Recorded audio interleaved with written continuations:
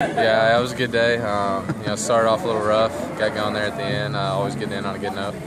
What's it feel like when you're out there and you're getting hits like that? I mean, the home run, 2 doubles, driving in runs. Yeah, I mean, it's a great feeling personally, but it helps the team, helps the lineup. That's the main purpose, and it gets everybody going. It's good.